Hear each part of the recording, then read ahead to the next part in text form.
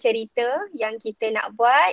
So mungkin ada orang yang fikirlah, beberapa orang yang fikir tentang storyboard. Lepas tu siapa pelakon-pelakonnya lah, sama ada nak gunakan kartun ke, nak gunakan korang sendiri. Madam rasa better korang sendiri, macam menarik sikit kalau korang sendiri. Kan, dah ramai-ramai nampak sangat collaborative dekat situ. Itu cadangan madam lah. Whatever it is, kena hasilkan. Jangan lama sangat kan, berapa minit dia kata video tu? Kalau kita hasilkan video jangan lama sangat lah. Kurang dari 5 minit ke, contoh 3 minit just nice lah madam rasa. Tidak terlalu lama sangat dan tak perlu semua konten pun kan. Boleh apa?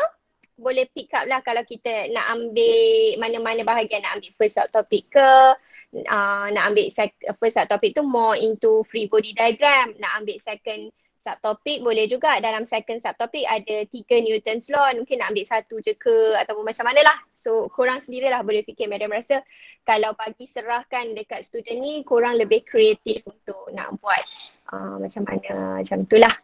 Okay, so boleh? Okay, kita tengok sedikit untuk kelas 235 kita dah bincangkan sebahagian daripada soalan nombor 12, cuma soalan 165 belum lagi. So kita tengok dahulu soalan tutorial question number 12.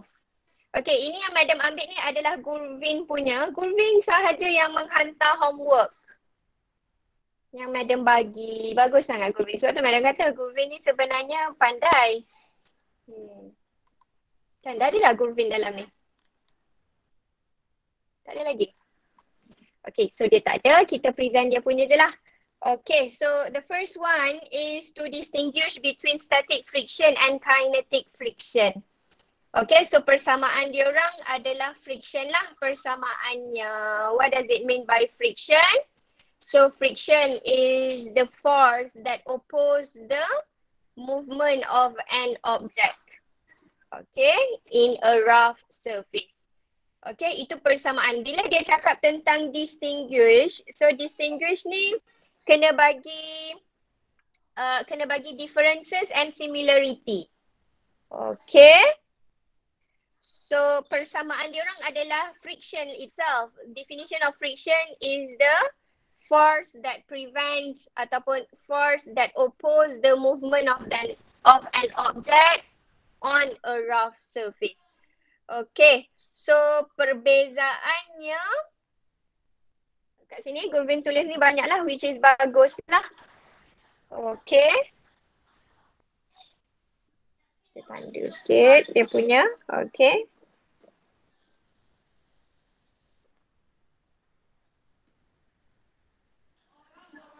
So madam rasa boleh jadikan ini sahaja sebagai similarity. Similarity between kinetic energy and kinetic friction dengan static friction adalah friction force that oppose the movement of an object on a rough surface. Okay, itu similarity-nya. Dari segi perbezaannya, okay, so mungkin perbezaan untuk difference between these two. Ada banyaklah difference dia. Pertama, kinetic friction is smaller than static friction. Okay. So means static friction is greater than kinetic friction. Okay. Itu perbandingan juga antara kinetic friction dan static friction.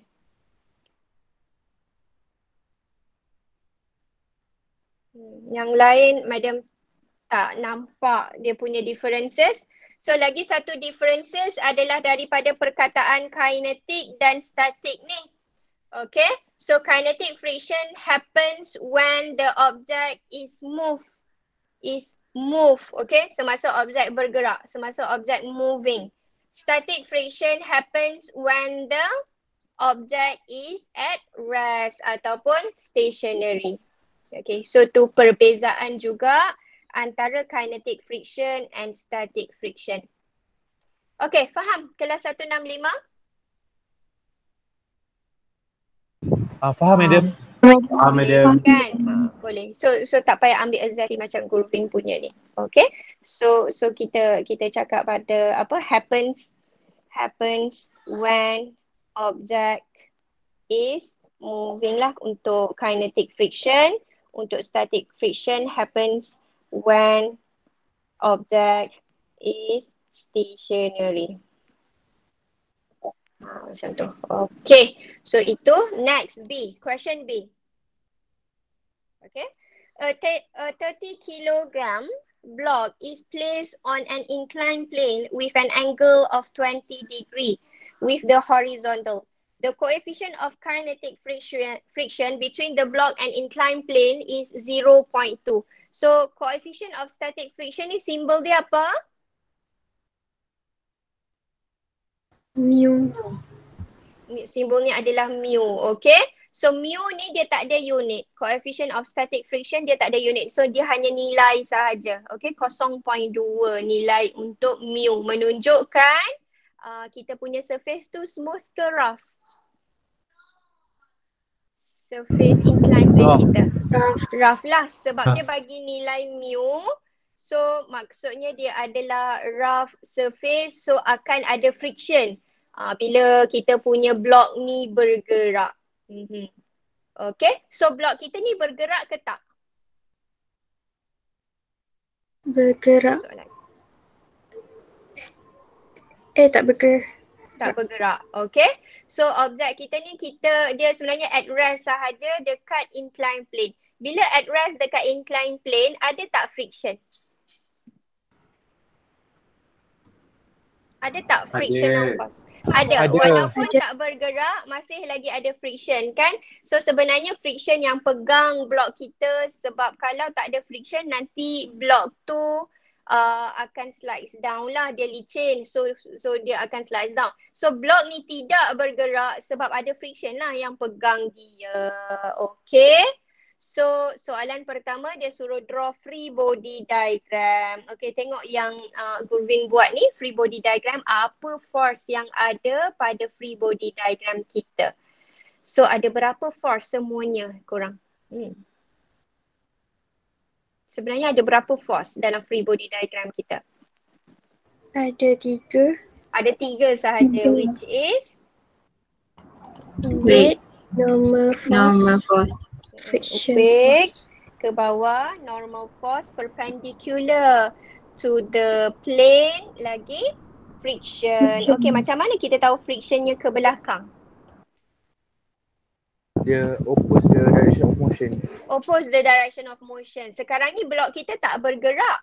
So kita kena bayangkan, betul tak? Kalaulah blok kita bergerak, ke mana dia bergerak? So tak ada orang pun yang tolak dia ke atas. So sangat tidak mungkin untuk blok kita naik ke atas. So possibility yang paling besar adalah blok akan turun ke bawah with gravity lah. So maksudnya blok akan pergi ke depan. So sebab tu friction oppose direction ke depan. So dia akan jadi ke belakang kita punya friction force. So ada 3 sahaja force yang bertindak ke atas blok kita. Okay. So lepas tu madam kata boleh gunakan highlighter untuk mark di mana x-axis dan y-axis. Okay, warna kuning adalah x-axis, warna hijau adalah y-axis. So apa yang Gurvin buat ni, dia resolvekan siap-siap sebab dia nampak W ni tidak berada di kuning dan hijau. Maksudnya tidak berada di y-axis dan x-axis. So apa yang Gurvin buat, dia resolvekan siap-siap W pergi ke kuning. So dia akan jadi mg cos theta. Okay, angle yang 20 degree ni madam dah ajar dah kan? 20 degree inclined plane ni madam dah ajar dah dekat mana location dia. Dia adalah between normal ni kita extendkan, dia adalah between wake dengan extension of normal 20 degree.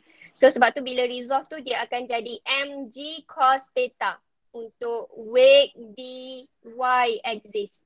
Next, wake kita di x-axis dia akan jadi mg sin theta sebab tak lalu pun angle 20 degree. Okay, so itu adalah free body diagram dia. So sebenarnya apa yang Gurvin buat ni tak perlu pun. So show cuma 3 sahaja force. Nanti baru bila pengiraan tu nanti baru resolve lah. So maksudnya bila dia suruh draw free body diagram, 3 sahaja force yang ada. Tapi kalau Gurvin buat macam ni, okey je pemeriksa terima. Tapi madam tak buat macam ni lah maksudnya. Okay, faham untuk free body diagram dahulu sebelum pengiraan? Yang kedua? Faham, madam. Ada nak tanya? Faham, Okay? madam. Kalau Faham, nak tanya madam. boleh tanya tau. Okay, so next baru calculation. Okay, so question asks for the kinetic friction. Soalan 2 Roman. Determine the kinetic friction acting on the block. So kinetic friction ni apa simbol dia? Mu K. Mu tu coefficient of friction. Bukan mu. Lagipun mu dia dah bagi dah dekat atas ni, betul? So yang 0.2 ni adalah nilai mu K. Okay, so soalan minta kinetic friction. Apa simbol dia?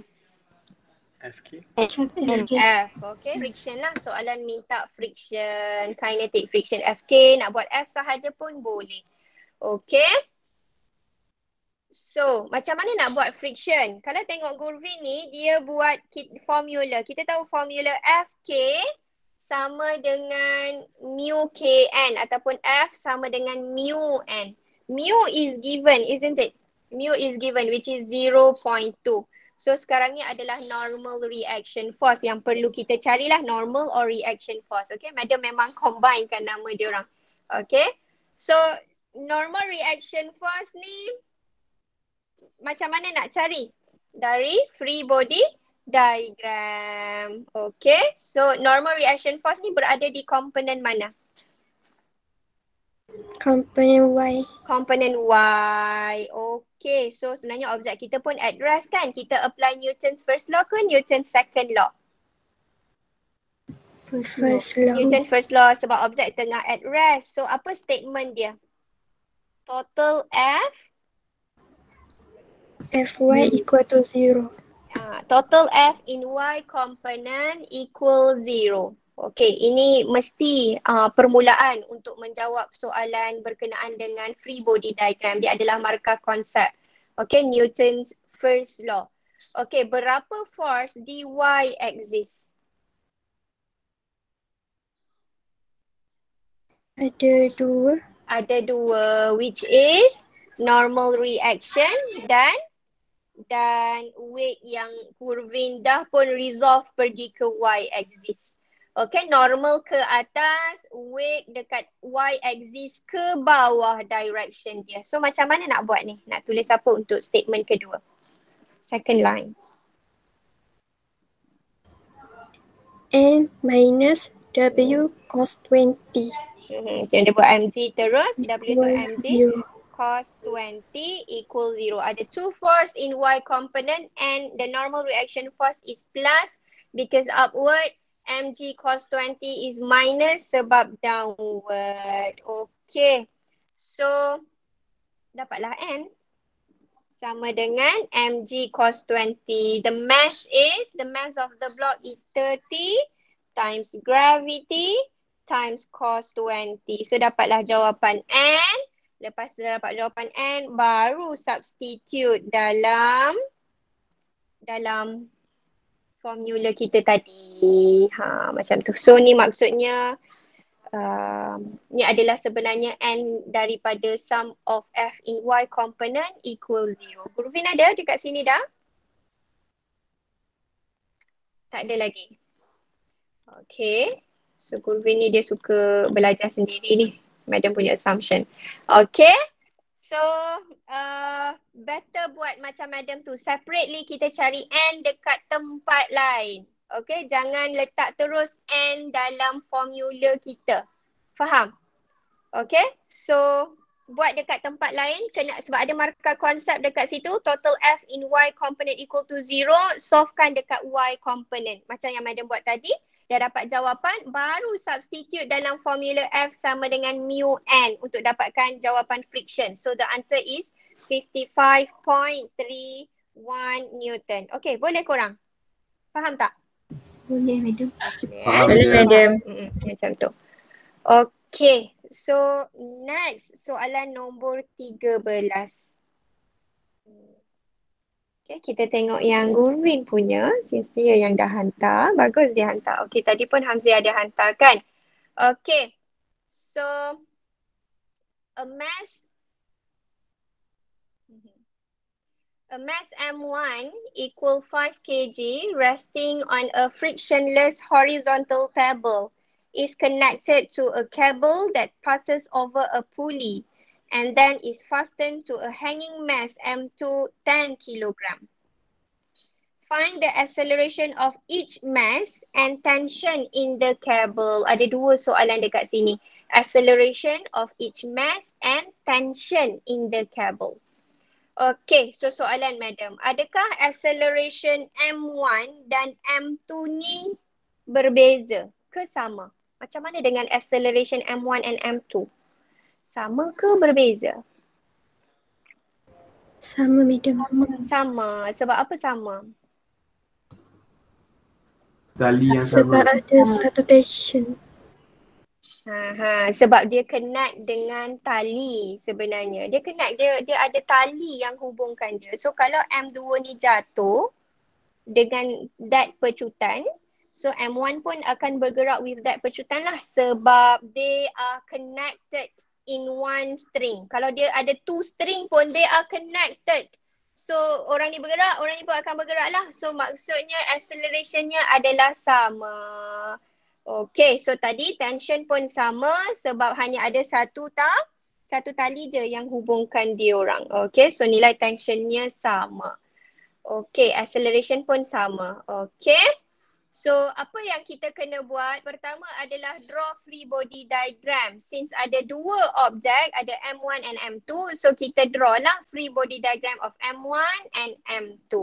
So M1, apa force yang ada? Pertama, M1 ni kat sini So pertama adalah weight dia lah sebab dia ada mass.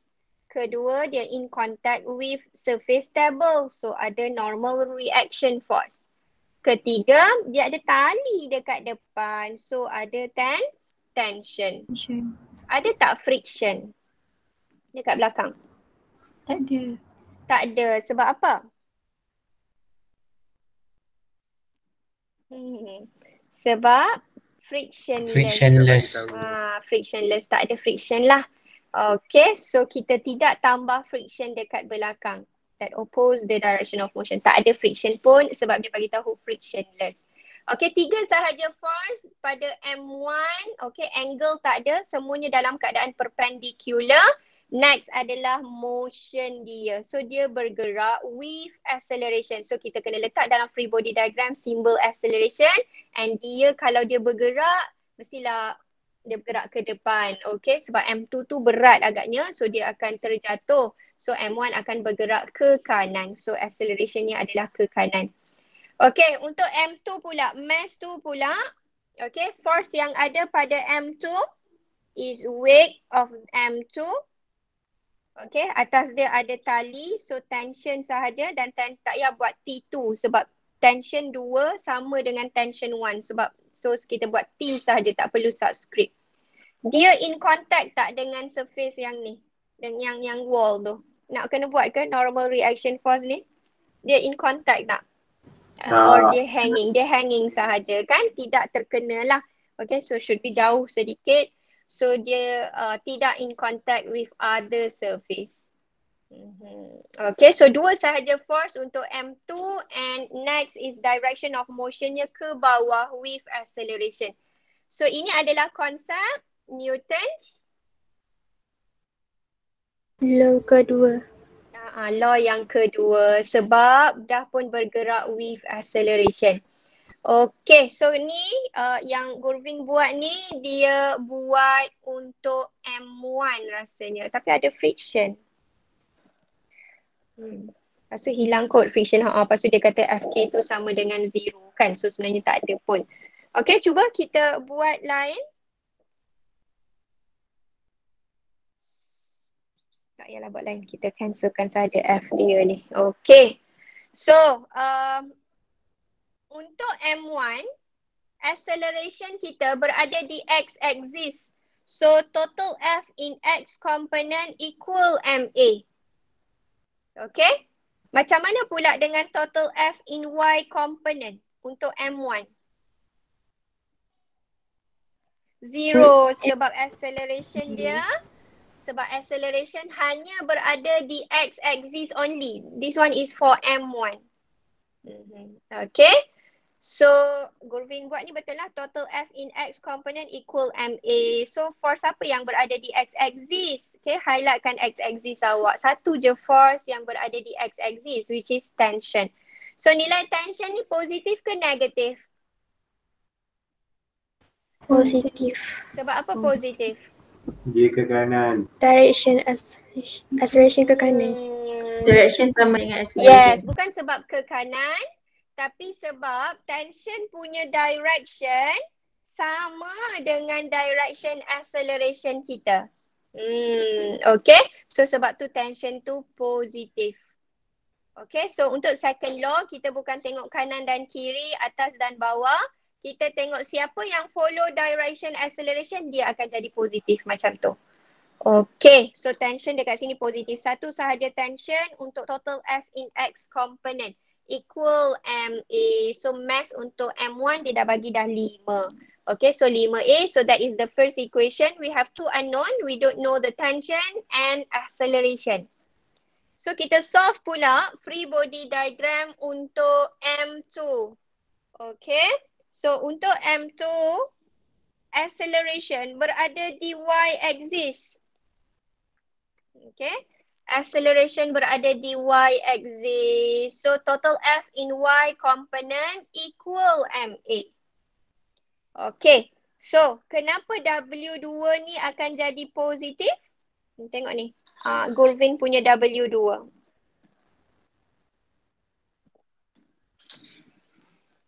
Sebab, kenapa W2 positif? Acceleration Direction. Kan tu dah. So, sebab tu korang tak boleh tengok atas positif, bawah negatif dah. So since acceleration kita ke bawah, so sebab tu bila acceleration kita ke bawah, so siapa yang follow ke bawah dia akan jadi positif. Siapa yang tak follow, dia opposite direction, dia akan jadi negatif. So dia akan jadi W2 tolak T sama dengan MA. Okay, untuk mass 2, dia dah berikan massnya. W adalah mg. So 10 times 9.81 minus T equal, the mass is 10A. 10 times A. So next boleh buat simultaneous equation. Kelas 235, Madam suruh buat ni as a homework, betul? Juga? Ya, Madam. Dapat tak jawapan? 6.54 ms negatif tu. Tension is 2.7 Newton. Okay, siapa yang tak dapat boleh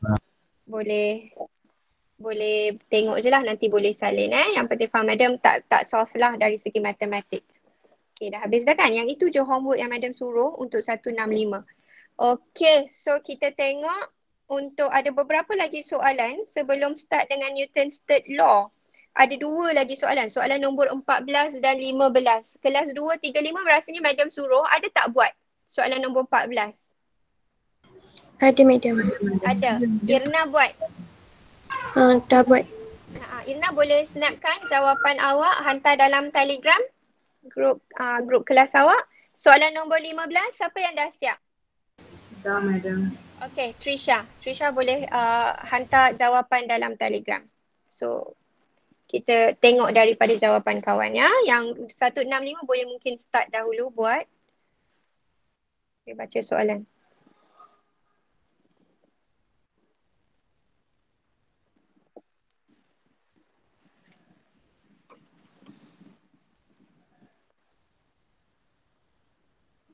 Okay.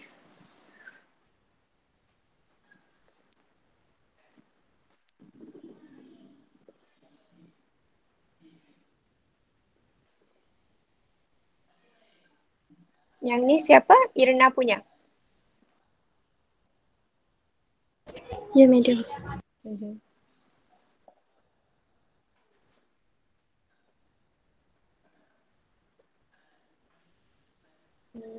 Okay, good Irna. Soalan nombor 14. Okey, so boleh Irna bacakan soalan?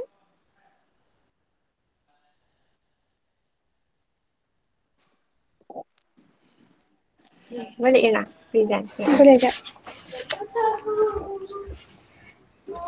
A 4 kilogram block A on a rough 30-degree inclined plane is connected to a freely hanging 1 kg block B by massless cable passing over the frictionless pulley as shown in figure 4.13. When the object is released from rest, block A is let down the inclined plane with a friction force of 6 Newton. Calculate A, the acceleration of the object, B, the tension in the cable, C, the time taken by block B to move downwards by 1 meter. Okay, so hold on Irna. Kita fahamkan soalan dahulu. So kita ada 4 kilogram block A and 1 kilogram block B. Okay, untuk block A, it is on a rough inclined plane, rough 30-degree inclined plane. So plane kita dalam keadaan rough. So nanti akan ada friction lah dekat block A. Okay, so next the cable is massless, so there is no mass in the cable and the pulley is also frictionless. Okay, so pulley tu smooth sahaja, there is no friction force from the pulley to the cable kita. Okay, so yang itu memang assumption kita yang biasa lah. Kita punya cable adalah massless, so kita tak anggap itu sebagai objek kita. Okay, and pulley kita dalam keadaan smooth lah. Tak ada geseran daripada kabel ke pulley. Okay. So the object is released from rest. So initially they are at rest. So apa value yang kita ada dekat situ when the object is released from rest? Apa value yang kita ada dekat situ? U equal to U 0. lah. Okay, good. The initial velocity is 0. Bila dia orang sebenarnya at rest, block A slides down with the inclined plane.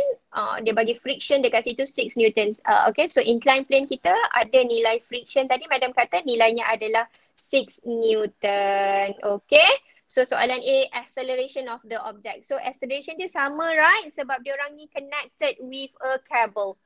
Okay. So macam mana Irna nak selesaikan? Pertama sekali, Lucas free body diagram dulu. Yang ni untuk A punya, yang sebelah kiri ni A punya free body diagram. Apa force yang ada pada A? Weight, normal force, friction force dengan tension. Tension dengan friction. So ada 4 force yang ada pada A. Okay, 4 force. Okay, lagi. Lepas tu Irna locatekan angle inclined plane kita. Kita ada angle 30 degree. Transferkan 30 degree dekat dalam free body diagram. So extendkan normal. So dia adalah between weight and normal. 30 degree is there. Okay, so next is direction of motion. Objek bergerak with acceleration. Betul? Sebab mula-mula dia at rest, lepas tu dia bergerak. Takkan bergerak with a constant velocity. Mula-mula dia at rest. So mestilah velocity makin lama makin bertambah. Okay, dan soalan pun minta acceleration. So kita tahu dia bergerak with acceleration. Okay, so ini adalah konsep apa Irna? Second law. Newton's second law. Okay, so macam mana? Kita resolve X component dulu. Total Fx equal to MA. Lepas tu ada dua force kat situ. T dengan weight X. Dekat X component WAX. Okay, betul? Lepas tu resolve WAX tu kita dapat WA sin 30. Mula tu tambah T tambah WAX. Sebab dua-dua tambah kan? Sebab P positif, WA pun positif juga sebab same direction dengan A kita. A kita dekat sebelah sini, so same direction. T dengan WAX ni same direction. Okay, lepas tu? Lepas tu minus friction equal to MA. Okay, lagi. Substitute M dengan G. M dia 4 kan untuk A, objek A 4 times gravity sin 30 equal friction pun juga dah pun diberikan. Friction kita dah diberikan dalam soalan 6 Newton equal MA. Okay. So next, tekan-tekan calculator, kita akan dapatkan satu equation yang melibatkan tension dan acceleration. Ini mungkin equation 1 kita. Okay, boleh tak kelas 165? Boleh follow tak? Boleh, madam. Boleh, madam. Boleh, madam. Okay, untuk objek B, kita perlu dapatkan dua Objek B. equation. Objek B ada satu komponen je. Y komponen. Kita Force yang ada adalah cuma tension dan weight sahaja kan untuk objek B. Okay. guna Newton second law juga. Sebab dia acceleration. Total Fy equal to MA. Weight kita positif sebab sama traction dengan acceleration. Minus tension. Equal to MA. Okay, mass B is 1 kilograms times gravity. Okay, so Irna buat substitution lah. Okay, dia terus substitutekan nilai tension yang dia dapat daripada equation 1. Okay, boleh juga kalau nak remain dulu sebagai T pun boleh. Kita tengok equation yang melibatkan A dengan T. Lepas tu baru kita start buat simultaneous equation. Okay, so up to you lah. Okay, so mass untuk B ni memang 1 kg. So sebab tu dia tinggal A sahaja dekat belakang ni. Okay, so akan dapat jawapan 4.69 meter per second square. Boleh? Betul kan? Okay, so dah dapat tension, boleh substitute lah untuk dapatkan tension. Okay. Tak tension pun kan? Kurang. Okay tak dengan chapter ni? Tension sikit. Tension sikit. Okay, tapi confused. Dia matematik lah. So dia solve simultaneous. Dia ada plus minus tu yang perlu di-consider. Mana satu plus, mana satu minus. So bagus Irna ni. Dia highlightkan. Dia ikut madam cakap. Maksudnya highlightkan dekat mana x-axis, dekat mana y-axis kita. Okay, lepas tu buatlah angle dia kena locate. Buat dia punya direction. Yang itulah yang selalu student miss out. Okay, so kalau follow madam cakap insyaAllah boleh dapat selesaikan. Okay, so yang C pula Irna? Soalan suruh cari time taken. Kita dah ada acceleration, ada initial velocity dan dia bagi displacement. Dia bagi S. Guna formula linear motion. S equal to UT plus half AT square. Lepas tu substitute dapat T equal 0.65 second. Yes, good. Okay. So jangan pula anggap benda ni free fall Ni bukan free fall ni, tak falling freely pun. Atas dia ada tali dengan ada A dekat sini. So dia tak falling freely. A kita ada friction, ada geseran. So ada external force yang menghalang dia untuk bergerak freely with gravity. So kita pun dah cari dah nilai acceleration yang adalah 4.69. By the way, acceleration dia ke bawah. So kita boleh je letak negatif dekat bahagian acceleration dan S pun dia turun ke bawah. So nanti ada negatif juga. So nanti end up akan cancel juga negatif. So tak perlu letak pun tak apa. Okay, tak jadi masalah. So akan dapat time 0.65. Okay, so better buat jawapan ni dalam 3 significant figure Irna. Madam tak sure bila tekan calculator dapat berapa. Kalau dapat 3 significant figure, better tambah lagi 1 decimal places. Okay, madam. Okay, so jawapan tu better buat 3 significant figure. 0.653 second. 0.653 kan? So tambahkan yang 3 tu. So that tak bundarkan terlalu awal lah. So better ambil 3 significant figure. Untuk tutorial madam kata 3 significant figure. Untuk table dalam laporan, dalam lab report madam kata 4 significant figure kan. Okay, so bezakan tutorial dengan lab report. Okay, thank you Irna. Bagus. So cara pengiraan betul, systematic. Okay, bagus. So next kita tengok, tak tahu ni sempat tak untuk Newton's third law. Kita tengok yang Trisha punya.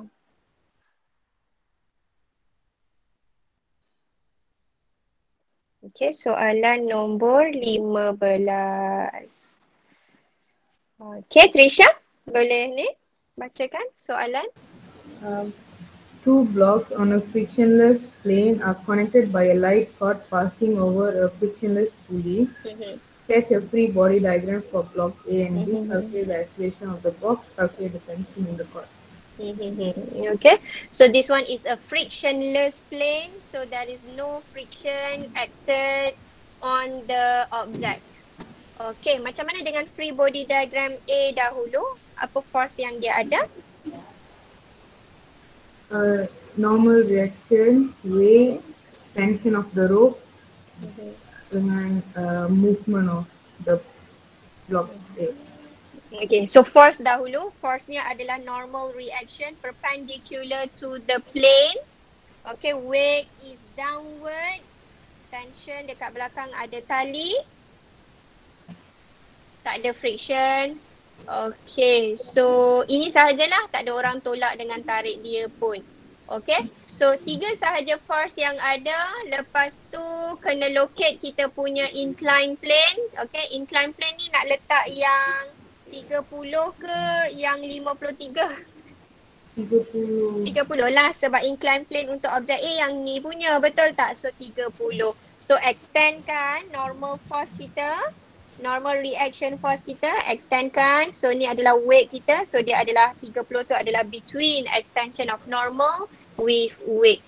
Okay, so direction of motion, kita boleh nampak anak panah dekat sini. Nampak tak? Menunjukkan objek ni dia bergerak macam ni. Okay, so untuk objek A, dia bergerak macam ni. Tapi Trisha kena label dia apa? V ke acceleration? Acceleration. Okay, tak apa. So acceleration. So dia bergerak ke kanan dengan acceleration. Dia bergerak ke kiri. Okay, dengan acceleration. Okay. So ada 3 sahajalah force Yang ni tak ada force ni. Okay, lagi. Untuk B, normal reaction, weight dengan tension. Weight dengan tension dekat depan tali dia. Macam ni. Okay, normal reaction force dia sengit macam tu sebab perpendicular with the surface. Okay, lepas tu extendkan normal reaction force 53 ni kita letak dekat between. Macam tu. Macam ni lah. Okay. So, bila kita buat anak panah, jangan tertinggal nama. Tu pun benda satu lagi kan. Student dia buat anak panah je macam ni je. Kena bagi nama anak panah tersebut. So normal, tension dengan weight. Kena bagi nama sekali anak panah tu siapa punya anak panah. Macam tu lah. Okay. Lepas tu, okay, madam highlight kan dia punya x-axis dan y-axis. Okay. So x-axis warna hijau. Y-axis kita buat warna biru. Dia perpendicular. Okay. So dia bergerak with acceleration juga.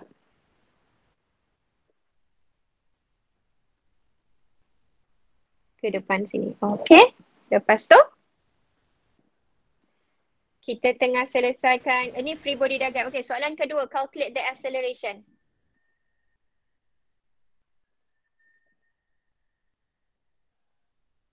Boleh? Trisha? Madam, yang B tu axis tu terbalik. Blue is y-axis, right? Tak kisah pun siapa x-axis, siapa y-axis. Since dia sengit macam ni, Kita je decide siapa nama exist kita. Yang penting kita tahu kita ambil yang mana. Nak buat Y pun boleh, nak buat X sebab dia sengit, betul tak? So kita pun kalau kita pun tak tahu mana satu X, mana satu Y. Yang penting sifat dia adalah perpendicular. Okay. So Trisha, better F tu buat capital F sebab kita ada small f untuk friction. Okay. Untuk Newton's law, total force exerted in the body dekat X component equal MA. Okay, lagi apa force yang berada di X component? Extension and W sin 30. Tension. Sebab W ni tidak berada pun dekat highlighter kita. So W ni boleh berada di X component dan boleh pun berada di Y component. Okay. So kita resolve W kita akan dapat W sin 30. Dan positif sebab bila kita resolve dia akan pergi ke kanan. Dia akan pergi ke direction ke kiri lah, sama dengan acceleration.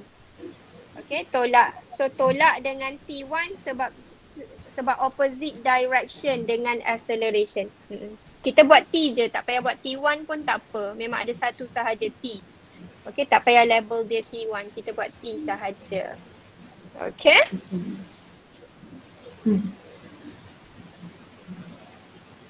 Okay, madam betulkan so that yang kawan-kawan lain boleh nampaklah macam mana nak ni. Okay, so ni tak adalah.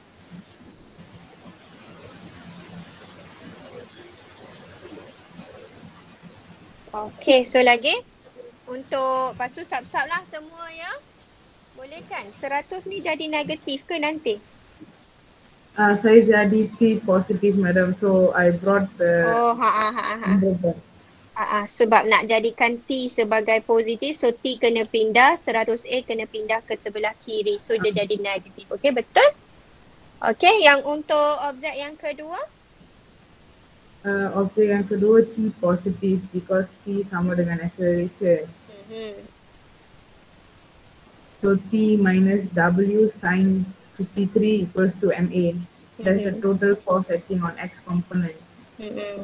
Okay, so ni untuk objek yang objek B. Okay, make sure tahu kita tengah ambil objek mana. Nak letak mass siapa. Okay. So yang kita tengah buat ni, yang inilah madam bezakan. Maksudnya yang ini free body diagram untuk A punya. So tu jalan pengiraan untuk A. So next kita tengok free body diagram untuk B dan apa free body diagram, apa konsep dekat B tersebut. Okay, lepas tu boleh selesaikan simultaneous. Okay, apa kesalahan yang kawan-kawan lain? Apa kesalahan Trisha ni? Madam, saya lupa letak negative 98.77. Mana? That negative 100K equals to negative 98.77. Oh, okay. So jawapan dia tu sepatutnya negative 0.66 No.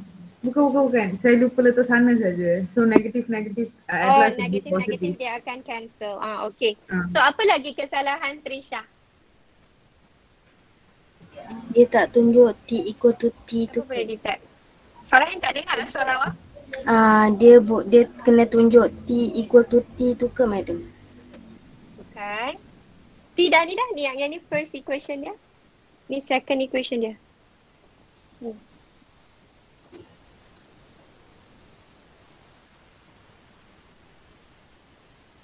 Unit guys, acceleration 0.66 ms negative 2.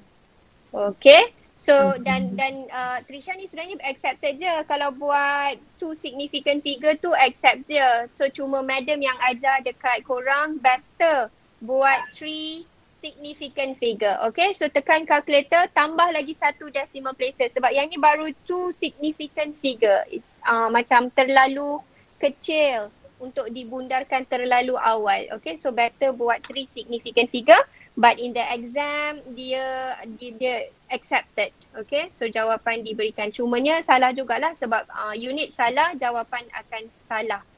Okay. So beware dengan unit acceleration. Okay, next boleh buat substitution untuk dapatkan nilai tension. Okay, boleh. Okay, sebab yang ni korang follow jawapan kan. So, jawapan pun bagi 2 je significant figure kan. So, tu yang korang follow tu. So, better buat dia 3 significant figure. Okay, so madam akan masuk 2.47. Madam akan masuk Newton's third law. Sebab ini kelas yang terakhir untuk kelas 235 pada minggu ni. Untuk 165 kita ada kelas tambahan extra time waktu petang hari Jumaat. So madam jumpa lagi dengan 165. Okay, so madam pergi cepat sedikit untuk habiskan forces korang. Okay, so the last part is about Newton's third law. Okay, here Newton's third law. So statement for Newton's third law is every action force has reaction force that is equal in magnitude but opposite in direction.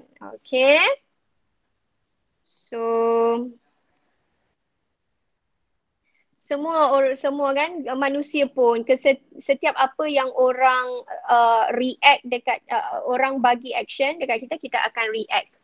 Okay, so kita akan react dengan nilai yang sama cuma in opposite direction. Okay, so contohnya kita ada tukul besi dengan paku.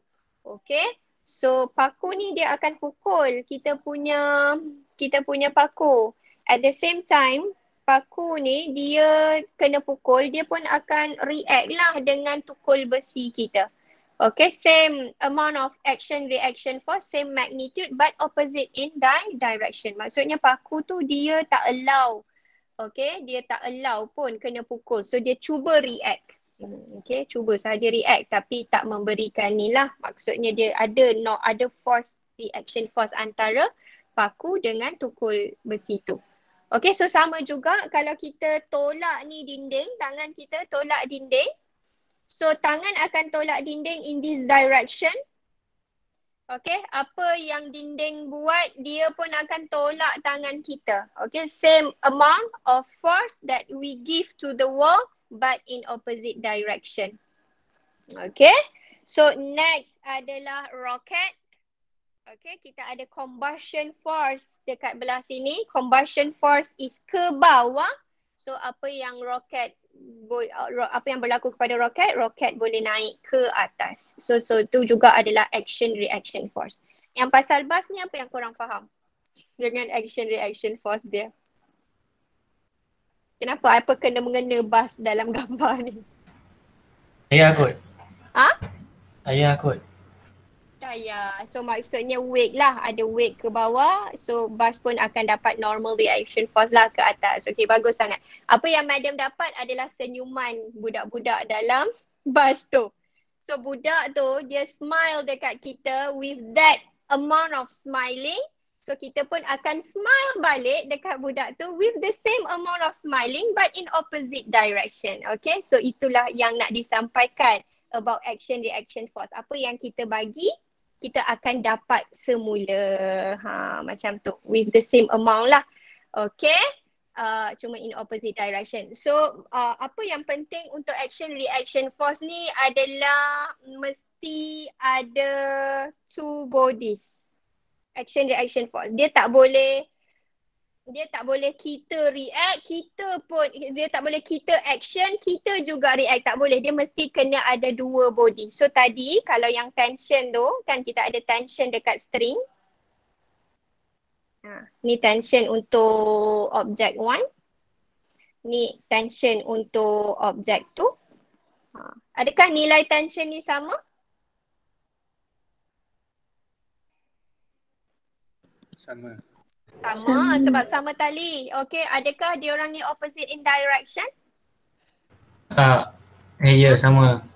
Opposite. Opposite direction, satu ke kanan, satu ke kiri kan tension dia. Adakah ini contoh action reaction force? Ya. Tak, sebab Opposite direction. opposite direction adalah action reaction force. Dia tak bersentuh. Bukan action reaction force sebab Madam baru cakap tadi. Sebab kena ada two bodies. Sekarang ni tali sahaja. Tali sahaja yang ada tension. Betul, opposite in direction, same amount of tension. Tapi tali sahaja. So satu tali itu tidak menunjukkan action reaction force. So action reaction force mesti melibatkan two bodies. Okay, so itu benda penting yang perlu korang tahulah tentang action reaction force. Dia tak boleh, orang yang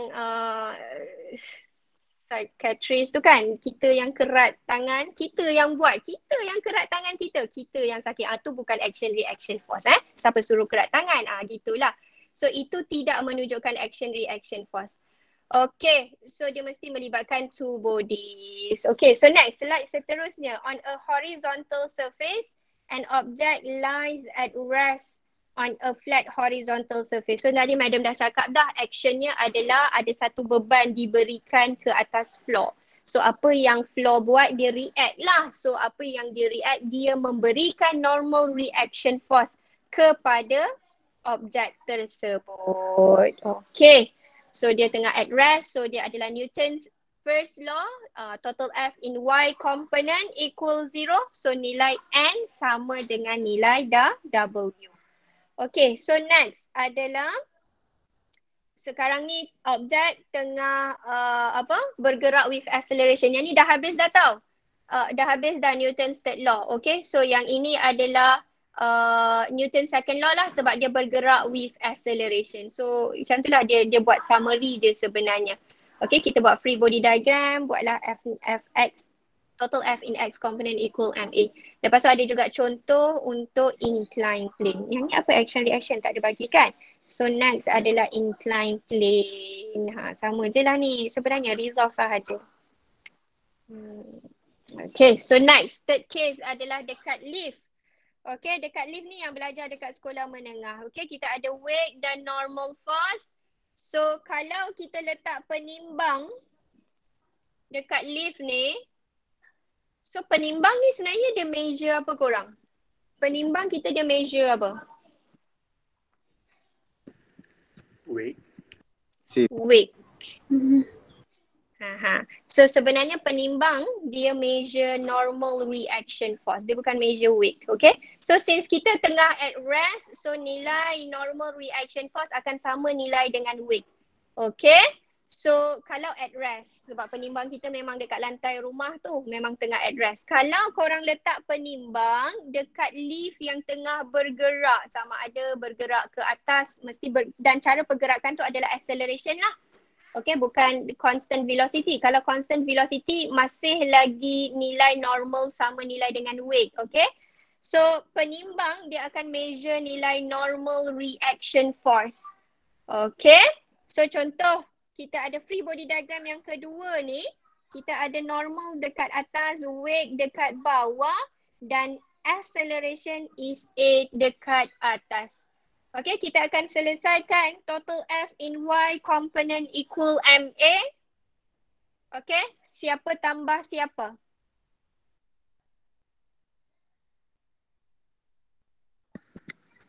N tolak W. N tolak W sebab N kita same direction with acceleration. So N tolak W equal MA. So bacaan penimbang adalah mass MA tambah MG. Maksudnya kalau kita letak penimbang dekat situ, kita nampak bacaan kita lebih berat daripada bacaan berat kita yang sebenar. Contoh berat kita 50 Newton lah, 50 kg Contoh berat kita 50 kg. So bacaan penimbang tu dia akan jadi 51 lebih kg. So berat kita tu bertambah. Kita anggap berat kita bertambah. Sebenarnya bukan bertambah pun. Sebab tu madam kata penimbang dia measure normal reaction force. Dia bukan measure weight. Okay, berapa force yang kita berikan ke atas penimbang tersebut. Okay, so kalau move downward pula, normal reaction dengan weight ni memang tak ada perubahan. Yang berubah adalah direction of motion sahaja yang tinggal yang jadi ke bawah. So dia jadi total F in Y component equal MA. So dia jadi W minus N equal MA. So bacaan kita dia jadi MG minus MA. So bacaan berat kita tu nanti dia ada tolak something. So maksudnya bacaan berat kita tu akan berkurang semasa lift tengah turun ke bawah. Okay, kita pun rasa serun, betul tak? Waktu lift tu turun ke bawah, kalau especially yang duduk duduk kondo yang tinggi-tinggi tu ataupun apartment ke. So kalau lift kat situ kan laju sikit. Kalau lift dekat shopping complex tak laju sangat. Okay, so kalau lift yang apartment tu dia laju sikit, kita rasa serun. So kita punya kaki tu macam tak touch sangat je dengan lantai lift kita. Tapi kalau lift tu tengah naik atas, kita rasa badan kita tu macam berat sebab dia tengah naik atas kan. Kita macam pijak lebih banyak pressure dekat permukaan lift tu waktu lift naik ke atas. Okay, korang mungkin boleh jadikan ni sebagai sebagai video. Okay, siapa yang di apartment tu, yang penting jangan samalah ni kelas 165 ni dengan 235. Okay, korang fikir dulu. Bagilah, mungkin nak bagi storyboard dekat madam ke dulu so that korang punya video tak jadi sama nak buat gallery walk. Bila last update video tu madam? Mungkin seminggu kot, kita bagi minggu depan tu boleh lagi buat. Okay. Lepas kita habis chapter ni ya. Boleh. Boleh buat yang ni. Madam rasa force ni dia menarik sikit. Mesti korang lebih kreatif lah berbanding madam untuk penghasilan video ni. Okay. So itu forces. Madam tengok sekejap walaupun dah nak habis masa. Madam tengok sekejap apa homework yang berbaki ya untuk korang buat. Kita tiba 7 dah, 8, 9 dah kan? 9, okay. Yang ni 10A. State the action and reaction force exists when a man is walking on the road. Dia tengah walking. So maksudnya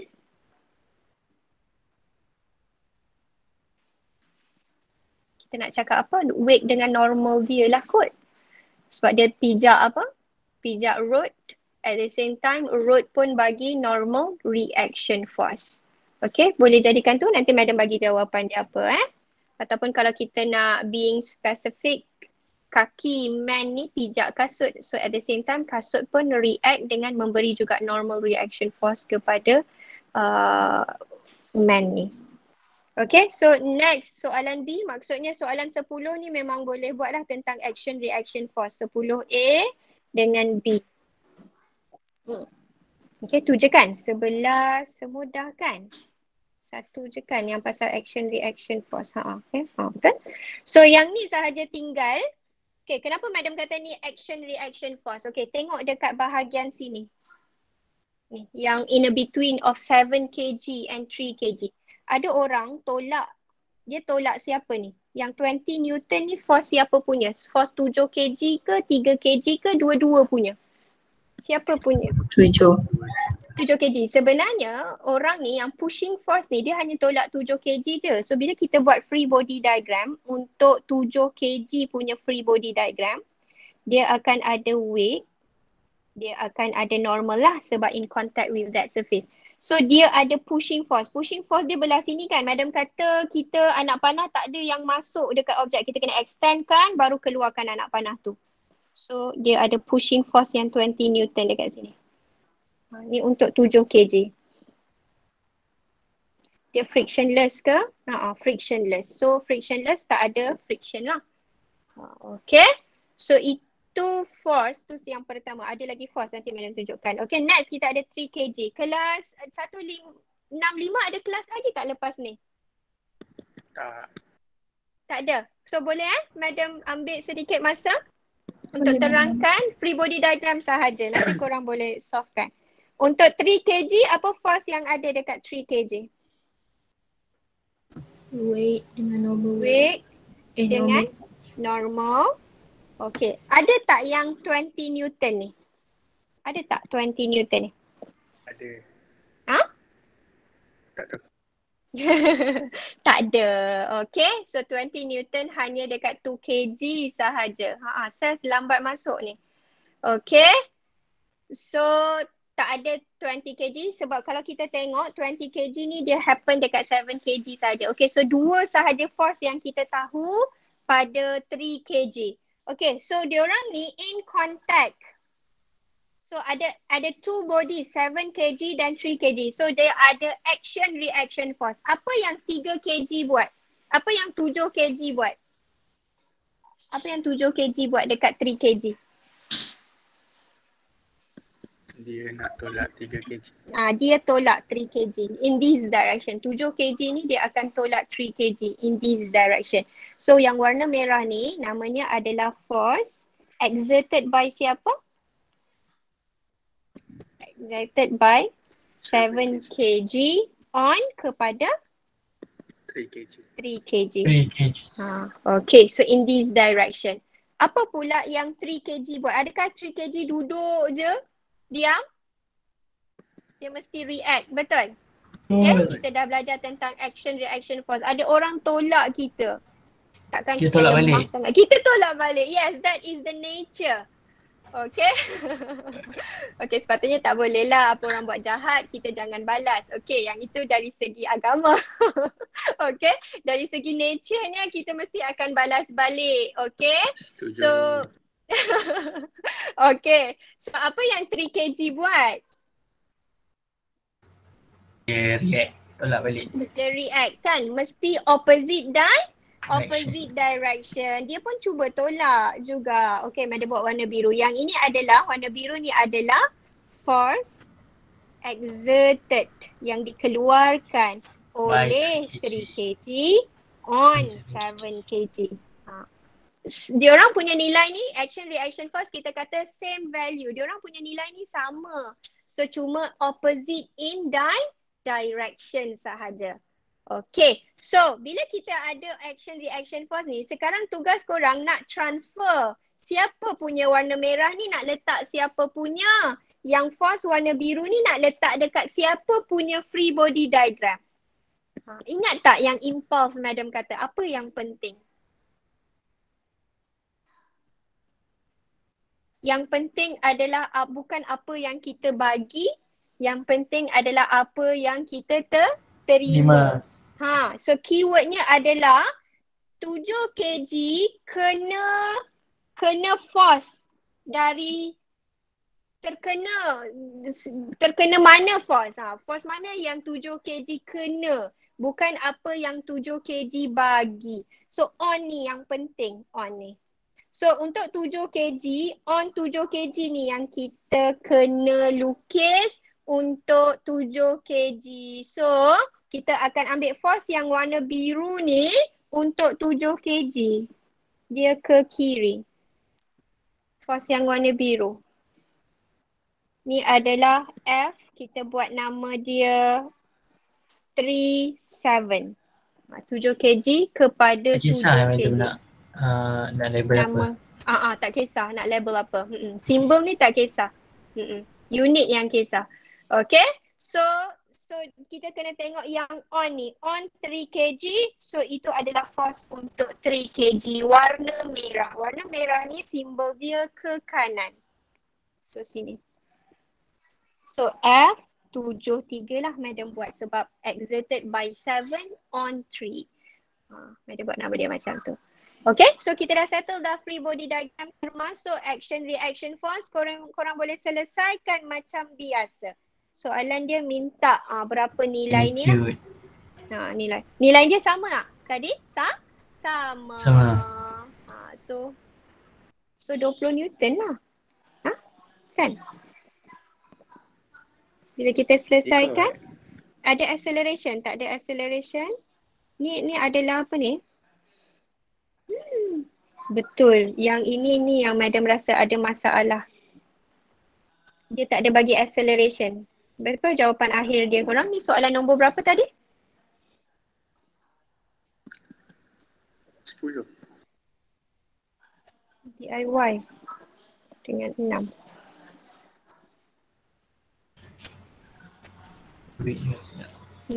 So madam rasa tak boleh selesaikan. So nanti madam bagi tahu apa nilai acceleration. Sepatutnya dia kena bagi tahu diorang ni bergerak in what acceleration. So maksudnya ini adalah Newton's second law. Tapi selesaikan macam biasalah. Total F in X component equal MA. Madam akan bagi nanti nilai acceleration dia. Okay, nanti kena kena label A dia dekat mana. Dekat sini, lepas tu berapa nilai A dia lah. Okay, so itu sahaja. Kita memang dari segi konsep ada Newton's first law dengan Newton's second law sahaja. Newton's third law adalah untuk nak letakkan dalam free body diagram. Dari segi pengiraan sama sahaja. Kalau dia bergerak with a constant velocity ke, at rest ke, ataupun with acceleration. Okay, boleh? Lagi yang tu So itu sahajalah. Dah habis dah untuk chapter 4. Nanti madam tengoklah minggu depan nak untuk kelas modul 2 sebab minggu depan pun hari Selasa kita cuti. So nanti madam tengok apa yang madam boleh buat lah untuk nak masuk terus kot chapter 5 untuk minggu depan. Mungkin untuk modul 1 kita boleh go through past year chapter 4 sebelum madam masuk chapter 1. Dan itulah sebab esok kita ada kelas lagi dengan 165. Okay, so madam rasa tu sahaja. Ada tak last question nak tanya? Seth, awak dalam kelas Ada, madam. 2. Seth baru je masuk Seth ni. Kelas kita pukul 2 tadi. Nanti tengok recording ya Seth.